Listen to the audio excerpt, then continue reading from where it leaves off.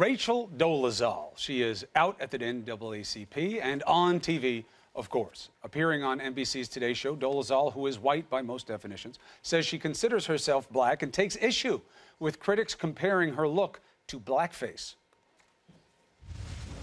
Are you an African-American woman? I identify as black. You identify as black. Let me put a picture up of you in your early 20s, though. And when you see this picture, is this an African-American woman? Or is that a Caucasian woman? I'm not in my early 20s, but... That's a little younger, I guess? Yeah. I think I was 16 in that picture. Is she a Caucasian woman or an African-American woman? I would say that visibly she would be identified as white by people who see her. But at the time, were you identifying yourself as African-American? In that picture, during that time, no. What a fascinating conversation. I mean, this is mind-blowing and, of course, provocative stuff. And isn't it interesting, Chris, who's giving me the hairy eyeball, to live in a time when people are identifying themselves? I think of Bruce Jenner with transgendered issues and now her with transracial issues, as she calls them. I think they're very different. I mean, but listen, they identify themselves as different than as we see them.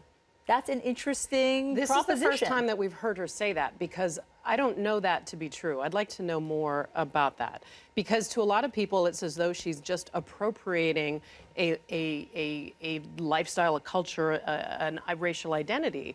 And the fact is she's told a lot of lies about other things that we've heard about her family. Bruce was dealing with something very openly as a man that he didn't feel he wanted. He wanted to be different. He wanted to be something else. This is about subterfuge and hiding and dancing around it by saying, well, it was the press accounts that said I was trans race, whatever that means, and then it went black. Or is it just that we're more accustomed to what Bruce has gone through than we've never seen anything Clearly, like this is a young woman who is struggling with identity, and it does make me terribly sad that she is struggling with that, and I hope she finds some answers. Fascinating and interesting are other words for bizarre and strange. And somebody who wants to be something is open about that.